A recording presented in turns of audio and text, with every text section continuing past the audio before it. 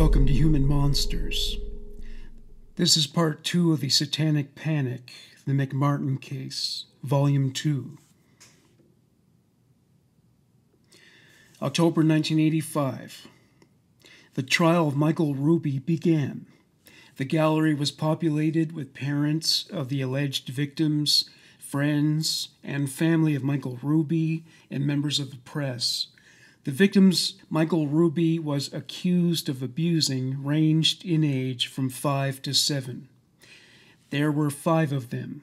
The allegations had it that they were assaulted between September 1983 and July 1984. One medical exam proved that one of the girls was definitely sexually assaulted in the past, though it was not proven from a scientific standpoint that Michael Ruby was the offender. The plaintiffs were shown a model of the Manhattan Ranch preschool and asked to point out where the washrooms were. They did so without experiencing any PTSD flashback symptoms.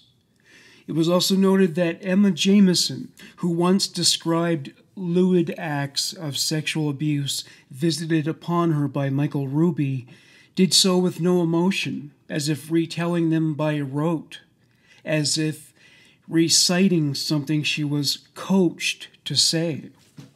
Usually when victims of sexual assault recount the incident, they find it difficult and often cry.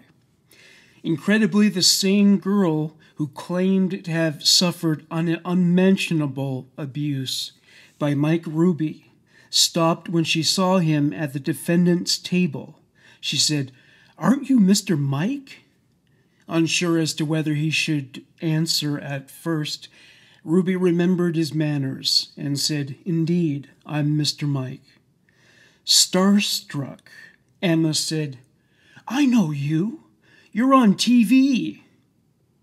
It's quite rare when a victim of pedophilia reacts to the abuser like they're a movie star, isn't it? If the allegations were true, isn't it more likely that she would have shrunk away as she passed by and ran away crying? The gambit of getting the victims to examine the model house worked out better for Ruby's lawyer than he anticipated. Carla, Emma's mother, rushed Emma out of the courtroom so that she wouldn't do any more damage to the flimsy case that was being brought against Michael Ruby. His attorney emphasized that the charges were laid before substantial evidence was found. Michael's lawyer pointed out many inconsistencies of Detective Hogue and District Attorney Hart's assertions. On October 11th, 17-year-old Michael Ruby took the stand. He was questioned by his lawyer to find out what kind of young man he was. At his worst, he got into a few fights and gave minimal effort in school. He took the job at Manhattan Ranch to pay for his car. He hadn't an inclination to befriend or care for children. He took the job because it was available and it was offered to him. He copped to breaking snails in front of the children, but not to killing rabbits and forcing toddlers to drink their blood. District Attorney Hart tried the manipulative interrogation tactic called the Reed technique. It consists of using presumptuous language so that you give the impression that you know what they've done, and they'll take the bait and admit it, presumably. One example was this question posed to Ruby. "When you touched Emma's vagina, did she cry?" He may only have been 17 years old, but he was too sharp to fall for this. He said, "Well, ma'am, I never touched Emma's vagina, so no, she did not cry." She asked him, "You slipped into the washroom when the 3 girls were in there, didn't you?" "No, ma'am, not at all true." Hart posed several questions regarding graphic details of sexual abuse that would have made Larry Flint blush. Hart's assumption of Michael Ruby as guilty, naive, and stupid was not commensurate with reality. Michael's lawyer objected to the use of trick questions to obtain a confession, and it was sustained by the judge. Hart was left with no other recourse but to bring her questioning of Michael Ruby to an end. November 5th, 1985. 66 witnesses took the stand. Specialists, advisors, educated authorities, parents, guardians, children, teachers, citizens of Manhattan Beach. Yet, no decisive conclusions were made. All that remained at this point were the closing arguments by the attorneys. Hart accused Michael Ruby of abusing the power of his position as instructor to sexually abuse female children. Hart did concede that one of the girls gave a testimony that was confounding and inconsistent. She recalled the testimony of one Dr. Gail Goodman, a clinician at the University of Denver. Hart said, Dr. Goodman confirmed that small kids review huge occasions in their lives, yet are much of the time befuddled while describing the subtleties of those occasions. Thusly, regardless of whether their revelations need reasonableness, it doesn't mean they are false. She also cited the clinical assessment of pediatrician Dr. Didi Berkowitz, which she considered to be unquestionable. Dr. Berkowitz affirmed that every one of these young ladies showed actual side effects that are typical in the aftermath of sexual maltreatment. Someone attacked these young ladies. She walked over to where Michael Ruby sat and loomed over him like an avian predator. She said, and each of the girls said it was Mr. Mike. Michael Ruby's attorney, Bill McCabe, went through every case, child by child, detail by detail. He argued that the so-called evidence was inconclusive. He said, in Dr. Berkowitz's own words, the term reliable with sexual maltreatment is certainly not a definitive finding.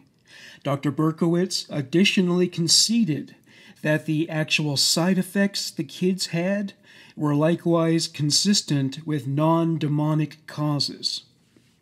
He went on to say that there were so many discrepancies and inaccuracies in the victim's recall of the events that it was difficult just to discern what actually happened.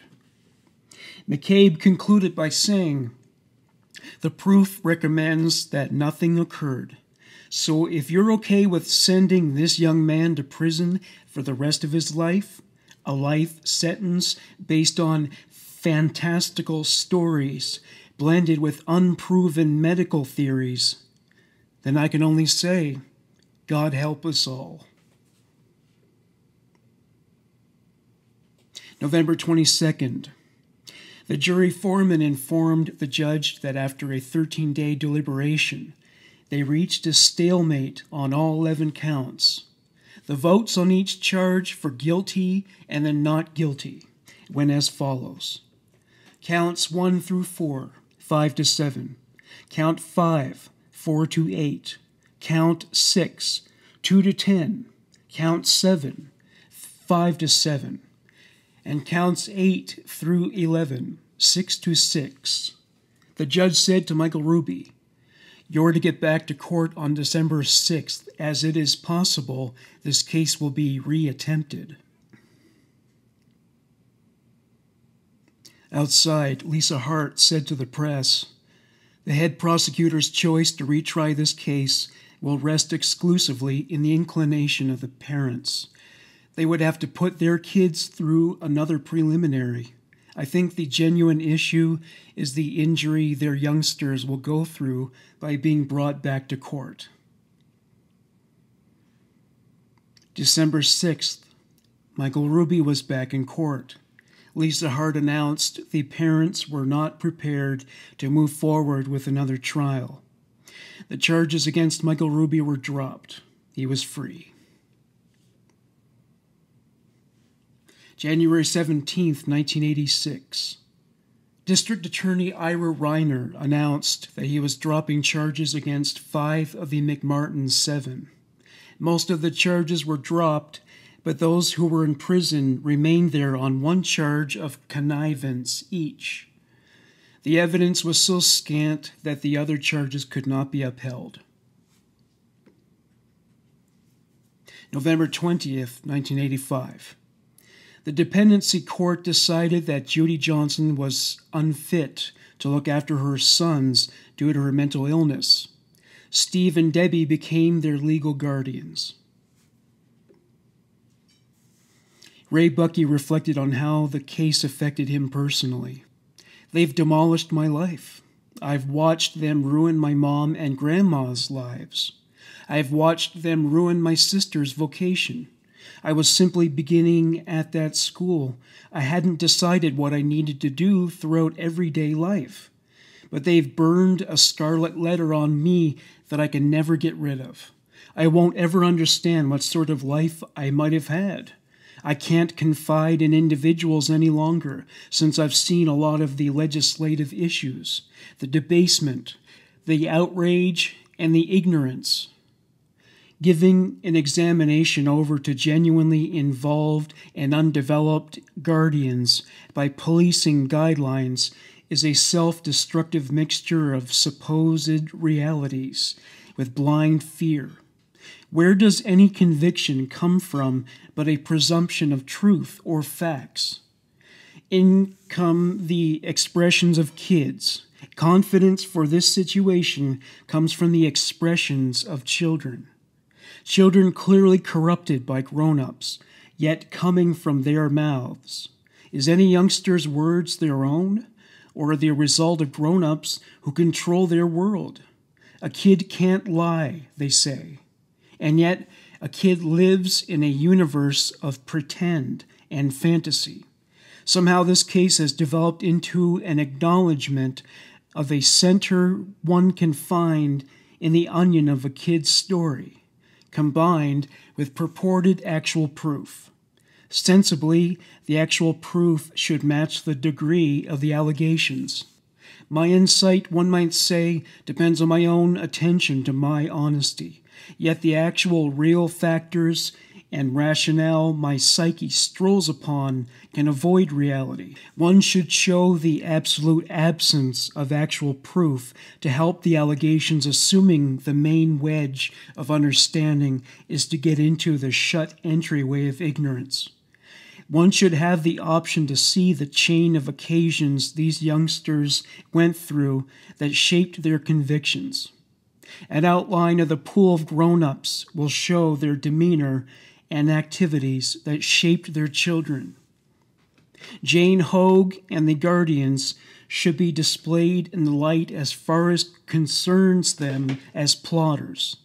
CII was a power in energizing the conviction. However, to me, the fuel they provided was to a discharge that all alone had previously started and would have presumably filled in size without CII. Jane Hogue gave them the conviction at first, and from that point, the guardians commonly became their own monster. Peggy Bucky spoke about her experience. I figure individuals on the planet need to realize this was a witch chase, that nothing occurred at the school. And this could happen to anyone.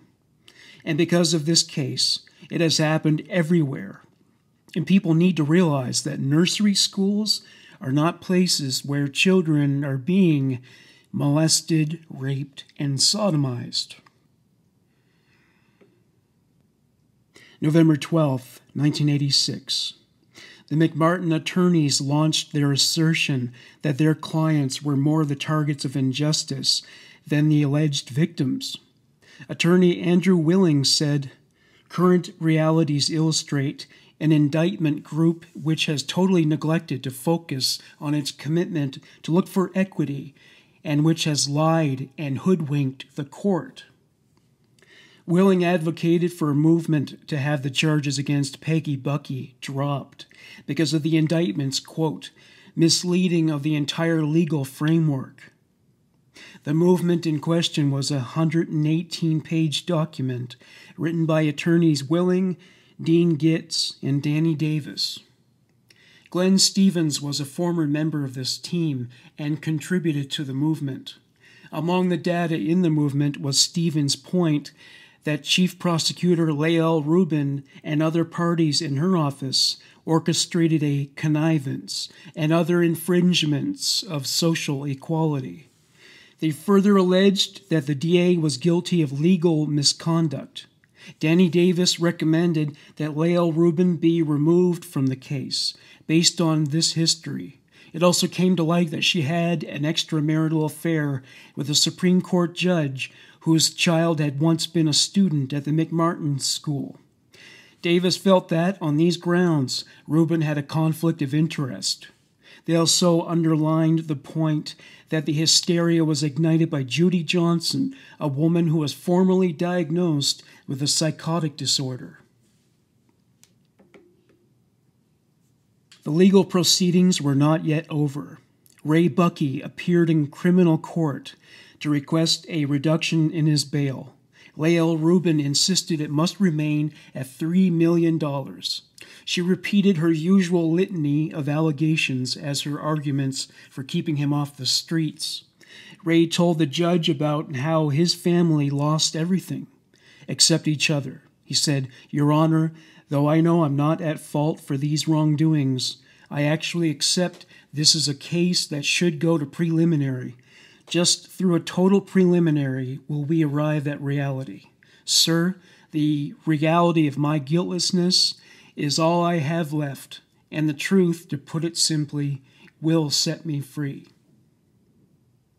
The judge didn't see it that way and denied the request to decrease his bail. During the same hearing, it was announced that Judy Johnson was found dead in her home. The coroner ruled that it was death by misadventure due to alcohol poisoning.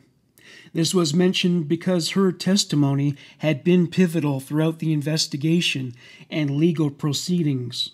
After all, it was she who spearheaded the allegations. A preliminary hearing was scheduled to decide if the case could proceed in court given this development. It was revealed that Jane Hogue suppressed some of the data regarding Judy Johnson's mental illness, which included 2 letters she had written in which she expressed beliefs that evil supernatural forces were conspiring against her. Even DA Lael Rubin did not receive this information until months after she began working on the case. Hogue had expressly forbidden anyone from making copies of the letters. Attorney Harry Sondheim was the head of the prosecutor's redrafting division. He was considered to be one of the best in his field. Referring to Judy Johnson as the foundation of the case, he conceded that her psychosis triggered a social contagion, what is referred to in Africa as jungle justice. Such vigilantism in Africa often involves physical violence. As previously mentioned, many of the McMartin parents openly considered this measure. The judge considered Judy Johnson and her mental condition to be unessential to the McMartin case. The preliminary hearing was scheduled for late spring of 1987. Some important new evidence emerged. Judy Johnson's personal effects were examined after she passed away. The McMartins and Buckys asserted that the first time Judy brought Mitchell to the McMartin school was on May 12, 1983, and that it was from this date forward that the indicators of emotional and physical distress consistent with abuse began to manifest. Yet, on March 26, 1982, she included a lock of Mitchell's hair in her journal entry and wrote, "Brad pulls hair." Judy speculated in these writings that Brad was abusing Mitchell. She wrote on October 3, 1982, about the proprietors of a preschool called the Children's Place. They tried to reach her by phone several times, with no success. They were worried about Mitchell because he was always irritable and restless. They expressed that sentiment 7 months before he was enrolled at the McMartin school. On March 2nd, 1983, she wrote, "Brad yells at boys." On March 3rd and 4th, she wrote, "Mitchell home" and "blood," though there was no supporting text to expound upon the implications. The McMartins and Buckys remember the May 12, 1983 drop-off of Mitchell so clearly because of the way it was done. Judy had not enrolled Mitchell in the school. They didn't know she was coming. She just dropped him off and walked away. It was certainly not in keeping with protocol. She also wrote on the May 11th space on her calendar that she would start Mitchell in a preschool the following day. Material from Judy's notes contradict what she reported to Detective Hogue. According to her July 1983 schedule, she reported her suspicions that Mitchell's bleeding rectum was a result of Ray Bucky sodomizing him on July 14th, almost a month before the date she reported to Hogue, that being August 11th. Judy noted that a relative named Kathy attended Virginia McMartin's birthday party around this time. The McMartins and Buckys did not recall a woman fitting her description attending the festivities. It also turned out that Ray Bucky was not Mitchell's instructor at the school, and there was no private contact between him and Judy. One Dr. John Byram was a therapist and specialized in schizophrenia and paranoia. He was given Judy's notes and asked for his evaluation. He started out by saying, "Goodness, this is a coarse reading case." As a matter of some importance, she was a suspicious personality, which implies she was non-psychotic, totally functional, but shaky all the same. She anticipated rashly on the grounds that she was unable to acknowledge what she'd turn into. Subconsciously, she viewed herself as unsuitable and intolerable.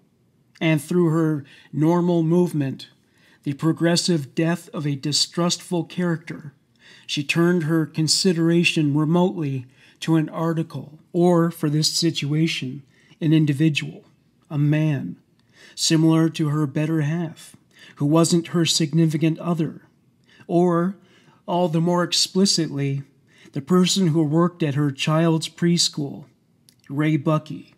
Then, at that point, when she recognized her objective, the object of her suspicion, it crystallized, and he turned out to be unequivocally what she needed him to be, a beast, or as she said, a lunatic.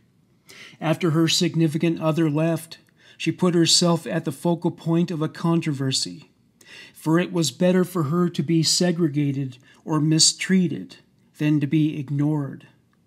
Dr. Byram referred to a book called Somewhere a Child is Crying, which is about child abuse. Judy Johnson read the book and became paranoid about the possibility of her own sons being abused. Dr. Byram commented on this. It seems okay that any mother who thought her kid was dismissed or mishandled would seek such a book for answers.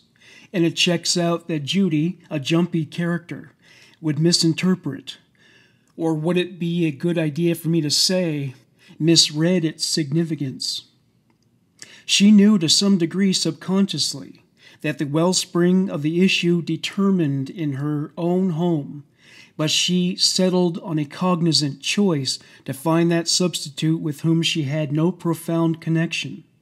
Simultaneously, her activities are beyond dubious, and in the event that anybody would be prepared to carry out such a plan, legitimizing their activities to bring about some benefit for what they saw to be a more noble end goal, it would be paranoia.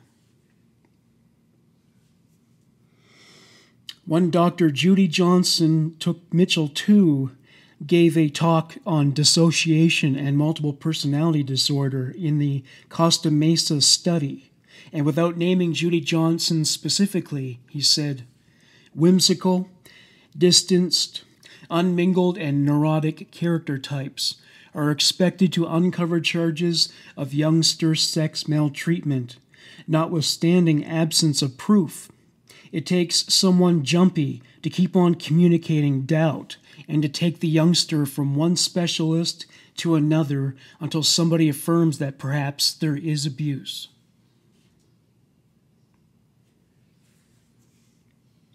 January 18th, 1990. The jury delivered its verdict. Ray Buckey was pronounced not guilty on all counts.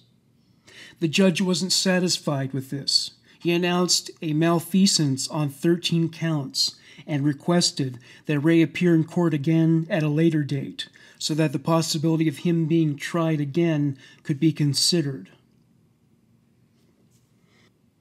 As Ray left the courthouse with Peggy, she said to the press, "I've gone through a lot of hardship, and presently we've lost everything. My anxiety was for my child and how they've treated him, in light of the fact that my child could never hurt a child." July 27th, 1990. Ray was tried again and acquitted again due to the weak body of evidence brought against him. Finally, District Attorney Joseph Martinez dissuaded the courts from trying Ray Buckey a third time. To quote from his argument, "These children have day-to-day routines to experience. They can't be McMartin kids for eternity. There's no sense in attempting this case once more. The proof won't change. Taking everything into account, the McMartin case is over." The McMartin case cost the taxpayers of the state of California $14 million. Adjusted for inflation, that is almost $33,020,2023. Ray Buckey was 32 years old at this point. In a statement to the press, he said, "I know I'm guiltless. I've declared my guiltlessness since the very beginning. The fact that I wasn't found liable makes me fulfilled. It's all over." December 17th, 1995. Following a series of strokes, Virginia McMartin passed away at the age of 80. December 15th, 2000. Peggy Buckey died of natural causes at the age of 74. October 30th, 2005. 30-year-old Kyle Sapp, who had once been a student at the McMartin's preschool and accused staff of abusing him, wrote an article for the Los Angeles Times that began with, "Please accept my apologies." He went on to say that he was 8 years old in 1984 when he claimed to have been sexually abused by the McMartin 7. He apologized to all 7 of them. He gave a point-by-point description of the events as they transpired. This is the article in full. 21 years ago, a child then known as Kyle Sapp told police that he had been the victim of sexual abuse at the McMartin preschool in Manhattan Beach. Sapp, who attended the preschool from 1979 to 1980, was 8 when he first talked to authorities in 1984. He and hundreds of other South Bay children made allegations against the family who ran McMartin and against the employees who worked there. School Administrator Peggy McMartin Buckey, her son Ray, daughter Peggy Ann, mother Virginia McMartin, and 3 female teachers were accused of fondling and raping youngsters over a period of years, and of threatening them with death if they told. The scandal eventually resulted in criminal trials against Ray and his mother.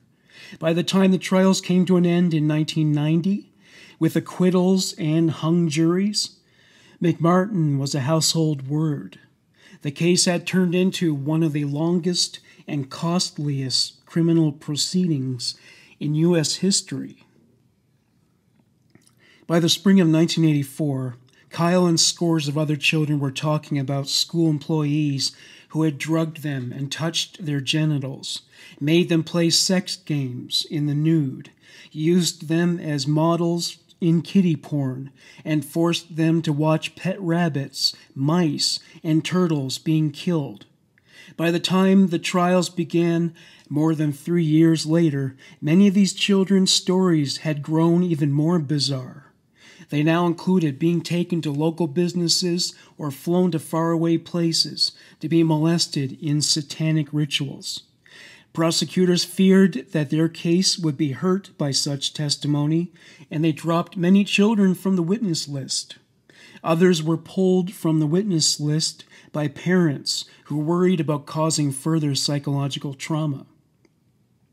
Ultimately, fewer than a dozen children testified at the trials of Ray Buckey and his mother. Kyle was not among them. Earlier, though, he had played an important role in moving the case forward. A police report had noted that his stories of abuse were so detailed and uninhibited that he would make an exceptional witness. The district attorney's office apparently agreed. Of 360 McMartin students who claimed to have been abused, just 41 were picked to testify at the grand jury and the preliminary hearing. Kyle was one of them. In the decade and a half since the defendants were set free, research psychologists have shown that it's easy to pressure children to describe bad things that never happened. False memories can feel real, though, not just for preschoolers, but for older children as well. But Sapp, now known as Kyle Zerpolo, says he never had false memories. He always knew his stories of abuse were made up. The adults at the McMartin preschool, quote, never did anything to me, and I never saw them doing anything, he says today. I said a lot of things that didn't happen. I lied. Why? Now married and with young children of his own, he feels the need to explain publicly. My mother divorced my father when I was 2, and she met my stepfather, who was a police officer in Manhattan Beach. They had 5 children after me. In addition, my stepfather has 3 older children. In the combined family, I'm the only one of the 9 children he didn't father. I always remember wanting him to love me. I was always trying excessively hard to please him. I would do anything for him. My stepbrothers and stepsisters and a half-brother and half-sister went to McMartin. So did I. I only remember being happy there. I never had any bad feelings about the school. No bad auras or vibes or anything. Even to this day, talking about it or seeing pictures or artwork that I did at McMartin never brings any bad feelings. All my memories are positive. The thing I remember about the case was how it took over the whole city and consumed our whole family. My parents would ask questions. Did the teachers ever do things to you? They talked about Ray Buckey, whom I had never met. I don't even have any recollection of him attending the school when I was going there. The first time I went to CII, Children's Institute International, now known as Children's Institute Incorporated, a respected century-old LA County child welfare organization where approximately 400 former McMartin children were interviewed and given genital exams, and where many were diagnosed as abuse victims. We drove there, our whole family. I remember waiting for hours while my brothers and sisters were being interviewed. I don't remember how many days or if it was just one day, but my memory tells me it was weeks. It seemed so long. It was an ordeal. I remember thinking to myself, I'm not going to get out of here unless I tell them what they want to hear. We were examined by a doctor. I took my clothes off and lay down on the table. They checked my butt, my penis. There was a room with a lot of toys and stuffed animals and dolls. The dolls were pasty white and had hair where the private parts were. They wanted us to take off their clothes. It was just really weird. I remember them asking extremely uncomfortable questions about whether Ray touched me and about all the teachers and what they did. And I remember telling them nothing happened to me. I remember them almost giggling and laughing, saying, "Oh, we know these things happened to you. Why don't you just go ahead and tell us? Use these dolls if you're scared." Anytime I would give them an answer that they didn't like, they would ask again and encourage me to give them the answer they were looking for.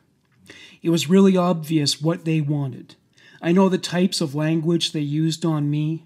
Things like, I was smart, or I could help the other kids who were scared. I felt uncomfortable and a little ashamed that I was being dishonest. But at the same time, being the type of person I was, whatever my parents wanted me to do, I would do. And I thought they wanted me to help protect my little brother and sister who went to McMartin.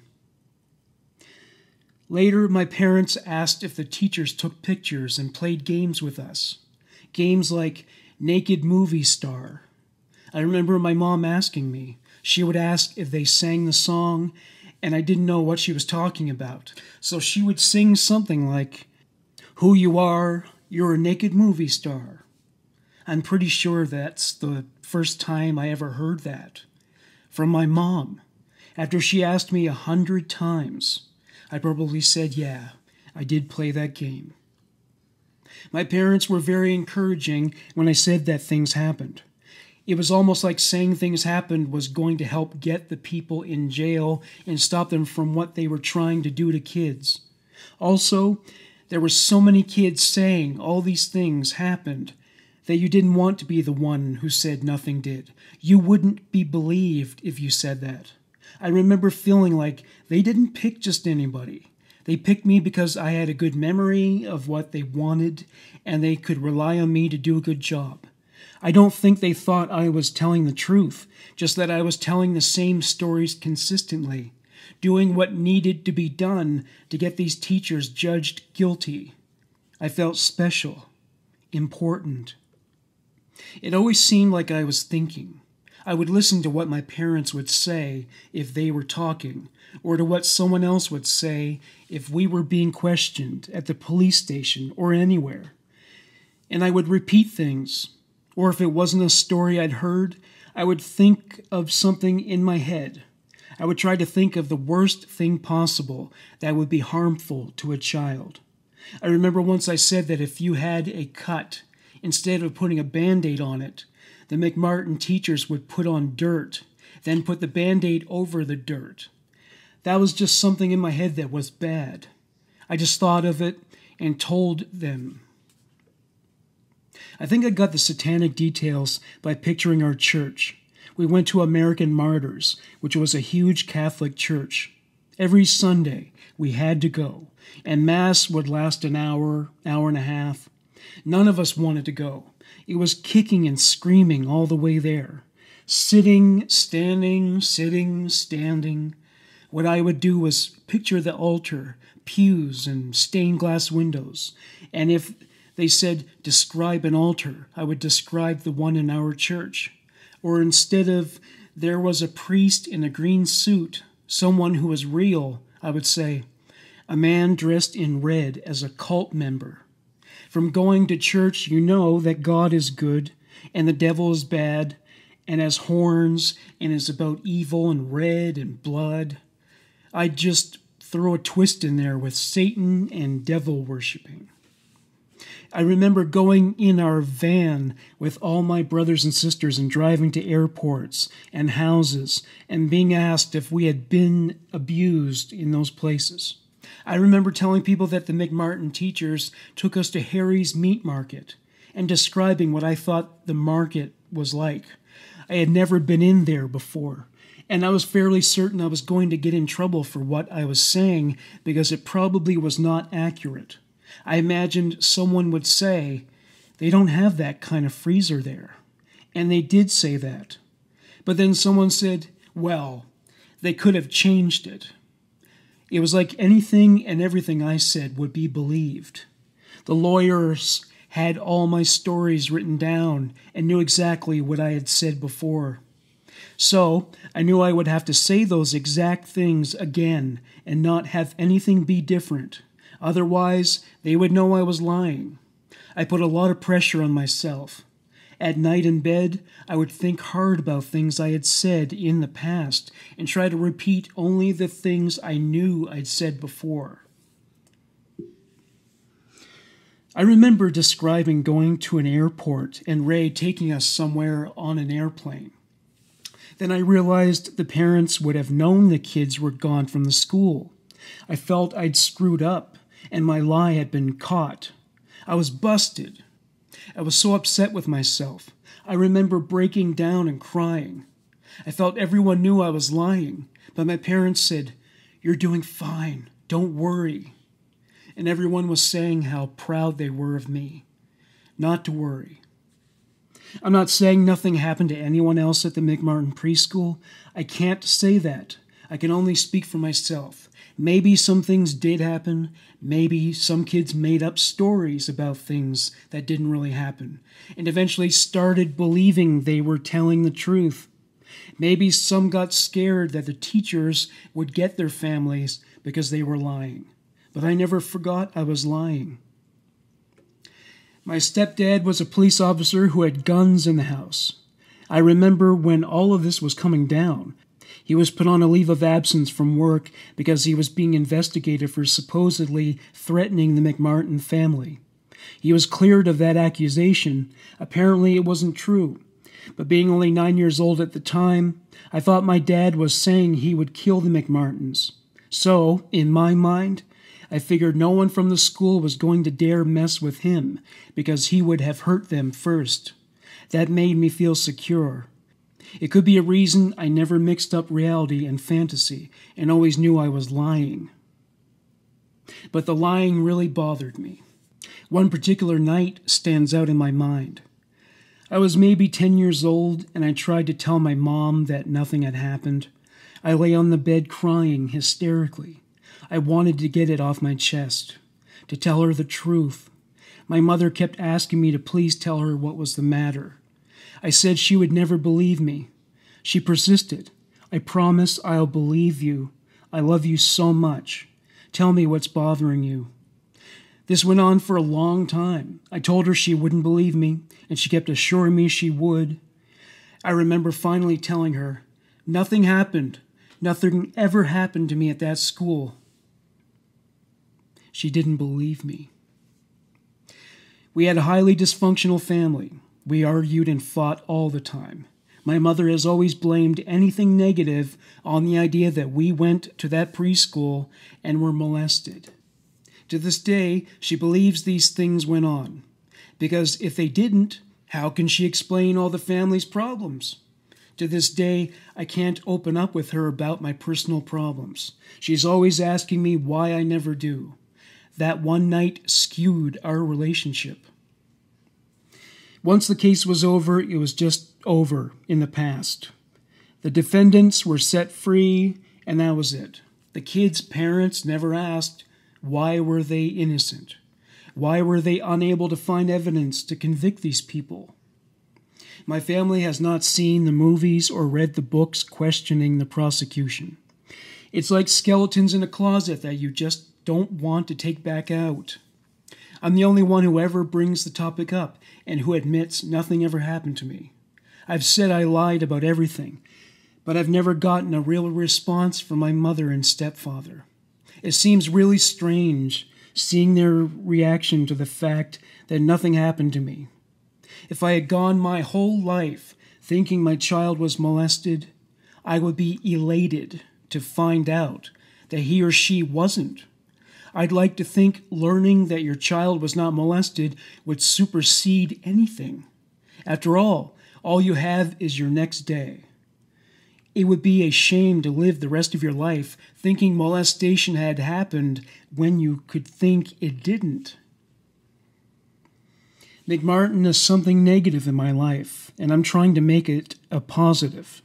I've got 2 little kids I love dearly. They've changed the priorities in my life.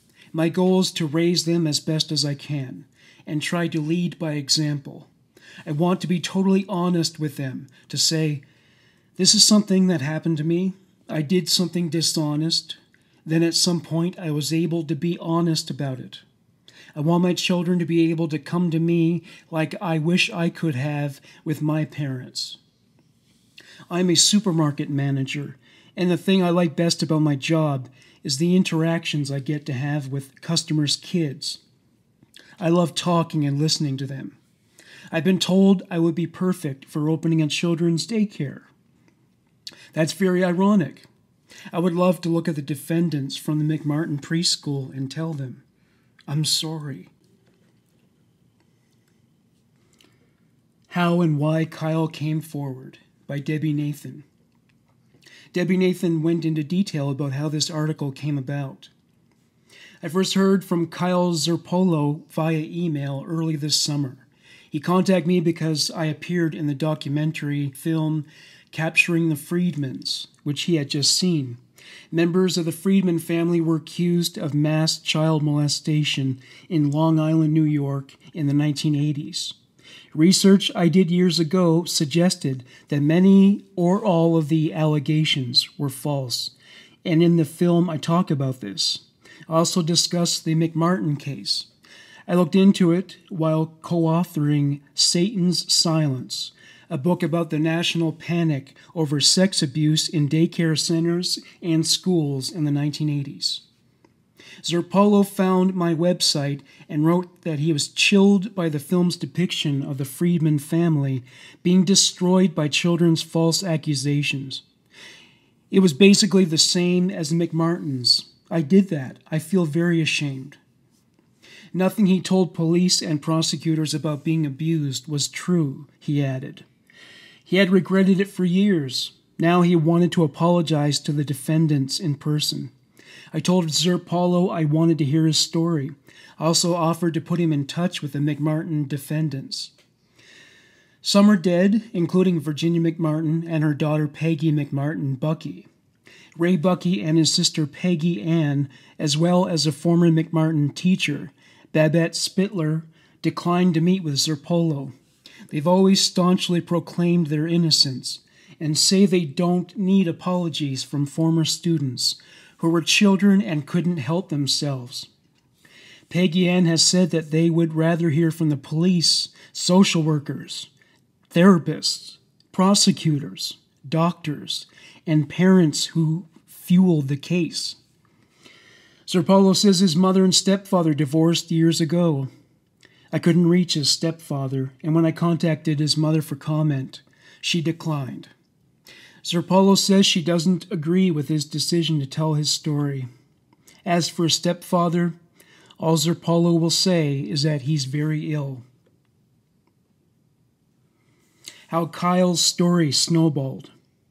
James M. Wood, a research psychologist at the University of Texas at El Paso, has studied the McMartin interviews done by Children's Institute International. Giving children dolls and puppets during a forensic interview encourages them to pretend and fantasize instead of sticking to facts, Wood says. When an interviewer refused to take no for an answer, this implies that another response is required, even if it's not true. Saying that a defendant such as Ray Bucky is being followed by undercover police implies that the accused is dangerous and that the children should help lock him up. And, says Wood, telling children that everyone's talking about the crime creates conformity pressures that are highly improper. A few years ago, Wood did an experiment in which children were questioned using McMartin interviewing techniques. After 2 or 3 minutes, most of the kids started to make up bizarre stories. According to Maggie Bruck, a psychiatry professor at Johns Hopkins University and a researcher of children's memory and suggestibility, Wood's experiment and others have led to a consensus among psychologists. They agree now that CII's methods in the McMartin case were inappropriate. CII Senior Vice President Steve Ambrose says his organization is, quote, not in the business of promoting false allegations and never has been. McMartin was the first case of its type. Experts have learned a great amount since then about how to interview children about sexual abuse in ways that meet the needs of the criminal justice system. This remains very difficult, but we're more sensitive now about making sure that the way we interview kids will stand up in court and that what we say will not be taken out of context. The following is a condensed transcript of a March 10, 1984 CII interview with Kyle Sapp, now known as Kyle Zerpolo. Sapp was interviewed by 2 CII staffers. Kyle: Mr. Ray didn't work there when I was in there. Interviewer 1: What do you mean? Kyle: Yeah, he didn't go there. Interviewer 1: A long time ago, some of the kids said that there were some secrets from that school. Some crummy things happened. And we told them about our secret machine right here. And our puppets, who are real smart guys, like Mr. Snake here, Pac-Man. And we told them how smart our puppets were and how they helped kids talk about some stuff sometimes. And we've been playing detective. Kyle nodded. Interviewer 1: We can talk about those secrets now, Pac-Man. And you can help, Kyle. Everybody's talking about it now. You know what? We're going to tell you one of our special secrets, because we have a secret that we've been telling all the kids. And this one is, you're going to like this one, Pac-Man, because Kyle's dad is a policeman. We know that sometimes Mr. Ray was at that school. He wasn't a teacher then, but we know that he was at school. Do you remember that, Pac-Man? Kyle: He didn't work there, but I know that when another child was there, it happened. Interviewer 1: Well, you know what? We know that even before Kyle was there, Ray was there. And we know that he was there when Kyle was there too. Kyle: They said on TV that he did something. Interviewer 1: We know this about Mr. Ray, that sitting outside Mr. Ray's house is a special policeman in a regular car. He doesn't wear uniform or anything like that, but he sits in a regular-looking car outside Mr. Ray's house. He watches all the time. And if Mr. Ray goes out of his house, then the secret policeman follows him. He'll be right behind him, and he won't even know he's there. Think that's a good idea, Pac-Man? Kyle: Uh-huh. Interviewer 1: We got a mountain of dolls here. Here's a little girl. Easy to tell she's a girl. She has a bow, and her vagina's underneath. Kids throw 'em, beat 'em up, and everything. You should have seen another child beating him up. Boy, we had a good time. Interviewer 2: Beating up Mr. Ray doll. Interviewer 1: And let's see. I wonder, Pac-Man, if you remember any of the games that you used to play at that school. Kyle: Yeah. Interviewer 1: Yeah? Like which ones do you remember? Kyle: Like Mr. Ray, he would get his camera, and then he would take their pants off, and then they would go in their pool, and then he would take pictures. Interviewer 2: Your mom and dad already know that game because they heard it from other kids' moms and dads. Interviewer 1: Did any other teachers play Pac-Man? Kyle: Yeah, they took pictures too. Interviewer 1: Oh boy, gee, we're really figuring this out. What a big help you are. My goodness. Thank you for listening to Human Monsters. Bye for now.